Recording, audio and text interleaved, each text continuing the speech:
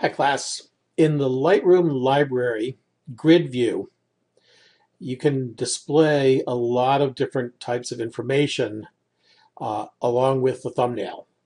And there is some specific information I would like you to display. Let me walk you through how to do it. If you right-click on an image in the grid view, then you will get this pop-up menu.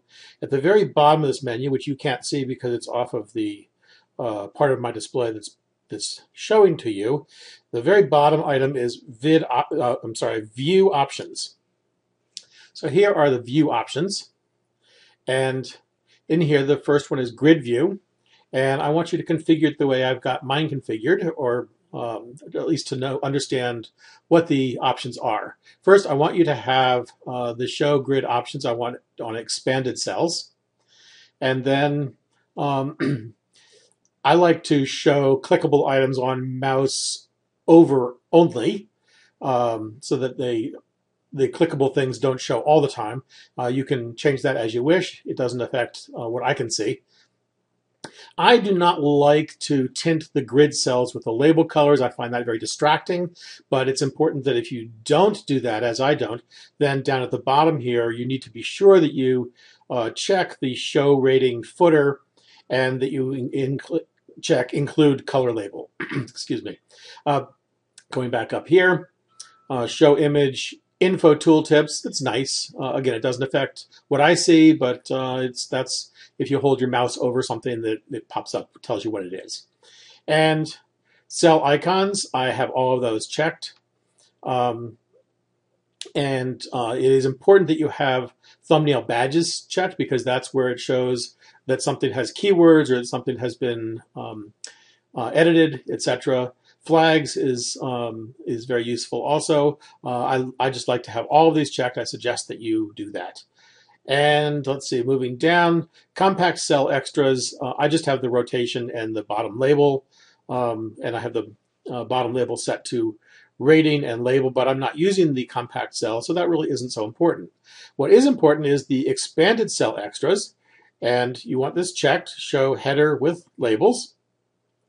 And in here, you can show lots of different information. If I click on this, and you can't see all of it, it extends down below what you can see, but there's lots of different things. I want you to have the upper left one set to file name, and the upper right one set to lens settings. The lower left one, this will be under a second line, I want it set to exposure and ISO, and the right one set to none, because exposure and ISO will tend to take more room. So, as I said before, you want to check show ratings footer. If you do show the tint grid cells with label colors, it's not necessary to show this lower one, but I tend to use the rating stars a lot, and so I definitely want to see those. And one way or the other, you definitely want to see the color labels. So, get all of that done and click OK. And you can see on here that the file name on this is 11-04 underscore and a bunch of numbers .cr2.